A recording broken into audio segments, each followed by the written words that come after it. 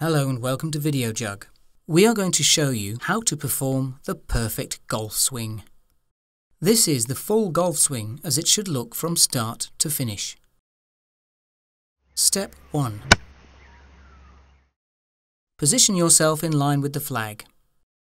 When approaching your ball, look out for a nearby leaf, small stone or broken tee which is in a direct line between the flag you are aiming for and your ball. Imagine a line between these two reference points and put your club face square to it. Now stand parallel to this imaginary line. You are correctly orientated to begin the perfect golf swing. Step 2. Grip your left hand correctly. Making sure your club is naturally on the ground behind the ball, place it in the left hand so that the shaft lies across the top of the forefinger.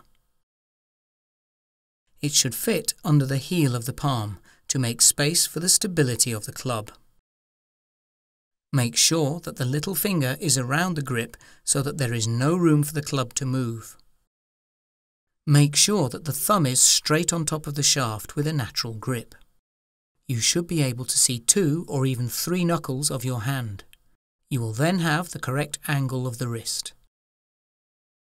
This side view shows that position of the left hand clearly. With the correct left hand grip, you should be able to do this. Step 3. Grip your right hand correctly. With your right arm hanging naturally, shake hands with the club and settle into the grip. Let's see that again from another angle.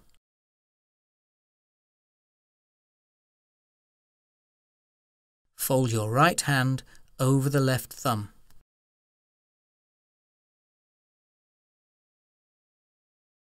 The thumb of the right hand on the club should be pointing to the right shoulder.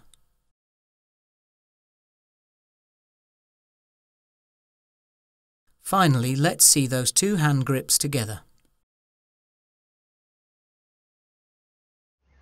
Step 4. Grip the back of the club correctly. There are 3 different ways to grip the back of a golf club. Choose whichever feels better for you. This is called the Warden or overlapping grip and is by far the most common method used in golf. Place the little finger of the right hand between the index finger and middle finger of the left hand. This is the interlocking grip, where the right little finger and left index finger are locked together. This is a lot easier for those with smaller hands, as it allows the fingers to reach around the club. This is the second most common grip. Finally, this is called the baseball grip and is used by people and children with very small hands in order to get all the fingers around the club. Step 5. Adopt the correct stance. The proper stance will allow perfect balance and poise throughout the swing. To start, the feet should be apart at the same width of the shoulders for a mid-iron shot. The feet, the knees, the hips and the shoulders should all be parallel to the imaginary line leading to the target.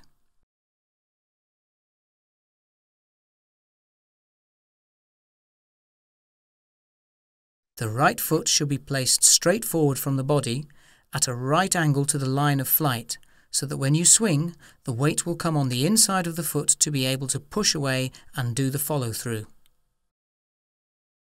The left foot is slightly open as this makes it easier for the body to follow through the golf swing. Seen in profile, the upper torso should lean forward slightly from the waist and the knees slightly bend to allow flexibility. This position will make your arms hang comfortably in front of your body to be able to swing more freely. There should be roughly a hand's width between your body and the club.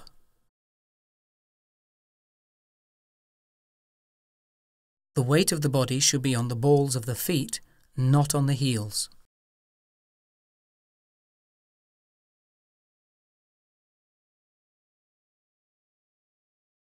Addressing the ball, both arms are straight but relaxed, and the left shoulder is higher than the right due to the position of the hands.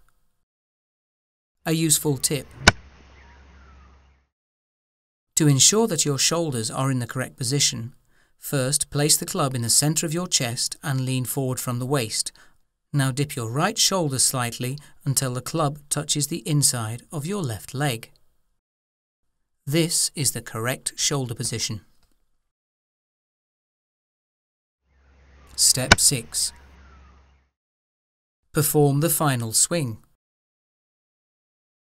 Now we have the correct orientation, grip and stance, we are ready to finally perform the swing. Another useful tip.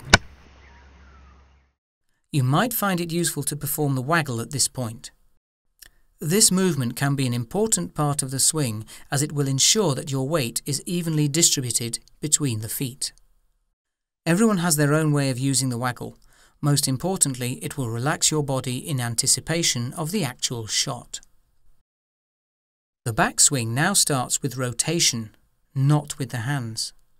The action of the arms starts with the rotation of the body, the hands maintaining the same grip pressure throughout. Another good tip. Practice this rotation movement by holding the club across either the front or back of the shoulders in the setup position. Rotate the whole body, belly and all, to the right and left as if in a swing. Note that the back still stays in the correct angle. The backswing now starts with the initial rotation, shoulders, hips, hands and arms, an almost simultaneous movement.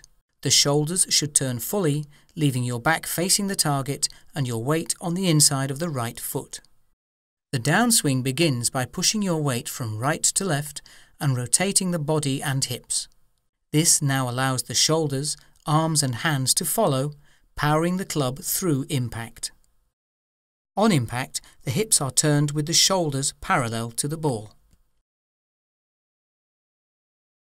The movement continues until the whole body is facing the target.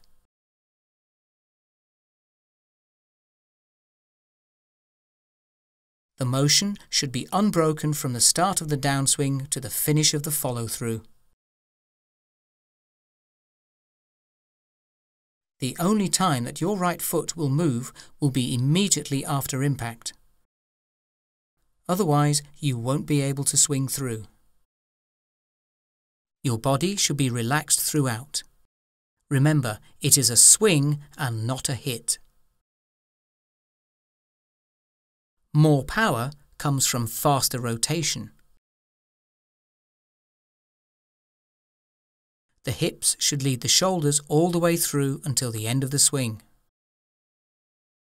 And that is how to perform the perfect golf swing. The Video Jug Way.